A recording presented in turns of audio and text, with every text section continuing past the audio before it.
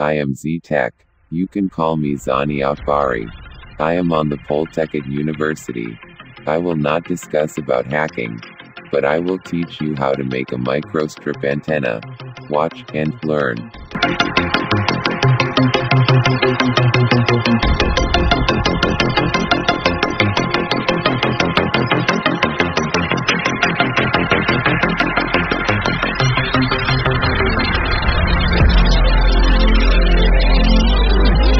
Now I will teach you how to make microstrip antennas. I will explain this to the country of Indonesia. So I will use Indonesian language. Saya akan menjelaskan pengertian antena microstrip. Antena microstrip adalah salah satu jenis antena yang mempunyai bentuk seperti strip atau potongan yang mempunyai ukuran sangat tipis dan kecil. Struktur dari antena microstrip yaitu, lapisan paling bawah disebut ground plate, lapisan tengah disebut substrate, sedangkan lapisan paling atas disebut pack.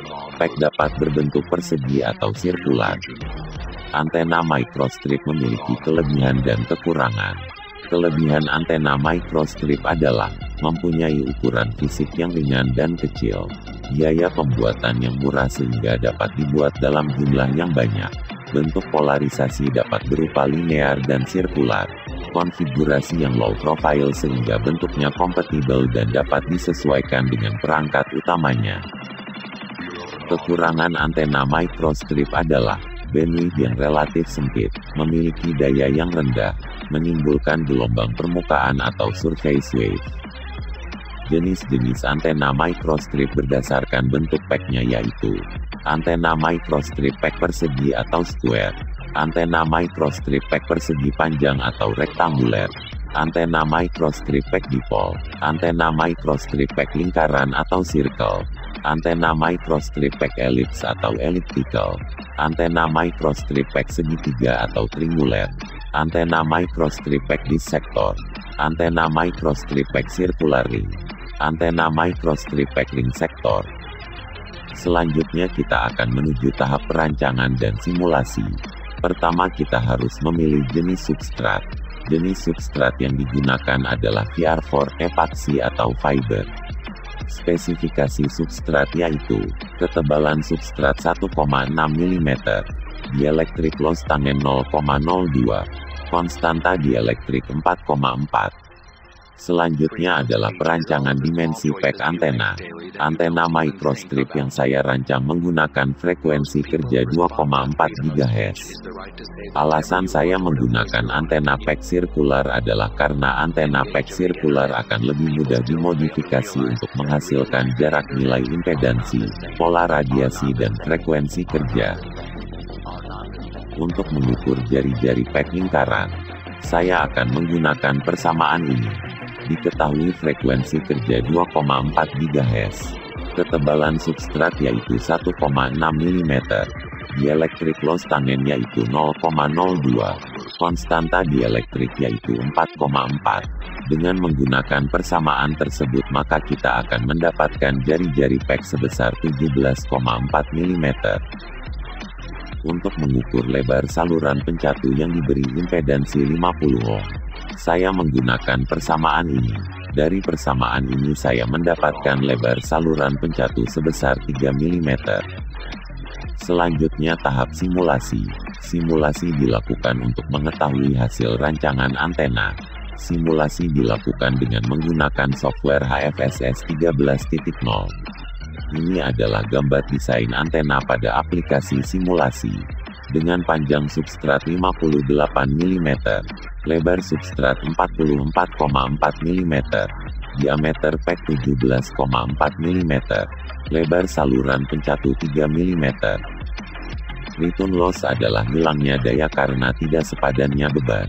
Ini adalah grafik yang dihasilkan oleh aplikasi simulasi. Didapatkan return loss sebesar GIN 15,37 desibel. Voltage Standing Wave Ratio atau VSWR adalah rasio antara tegangan amplitudo maksimum dan minimum dalam saluran transmisi. Ini adalah grafik VSWR dari aplikasi simulasi. Didapatkan nilai voltage standing wave ratio sebesar 1,4 desibel. Selanjutnya adalah menyiapkan alat dan bahan.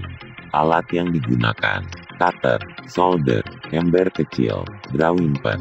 Bahan yang digunakan: VR4, epaksi atau fiber, timah, kabel koaksial 50 ohm, veriklorida, konektor SMA. Selanjutnya langkah kerja yang akan dilakukan.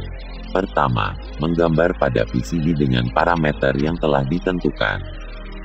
Kedua, larutkan papan PCB yang telah digambar dengan larutan veriklorida. Tunggu beberapa saat hingga bagian yang tidak digambar larut.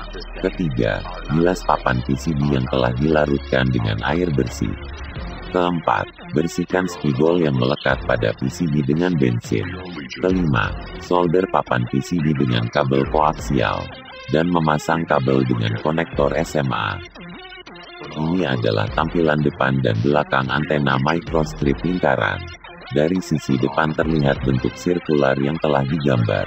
Dari sisi belakang berfungsi sebagai ground. Selanjutnya adalah tahap pengujian. Pertama saya melakukan uji coba gain pada antena microstrip lingkaran ini. Dalam uji coba ini saya akan membandingkan gain antara antena standar dengan antena microstrip yang telah dibuat. Dapat dilihat perbedaan gain pada kedua antena. Pada antena standar menghasilkan gain sebesar min 7 dBm. Dan pada antena microstrip menghasilkan gain sebesar min 10 dBm. Dengan demikian antena microstrip yang telah dibuat menghasilkan gain yang lebih kecil dari antena standar. Sehingga antena microstrip ini memiliki gain yang lebih besar dibandingkan dengan antena standar. Itulah beberapa hal penting yang perlu kalian ketahui tentang antena microstrip.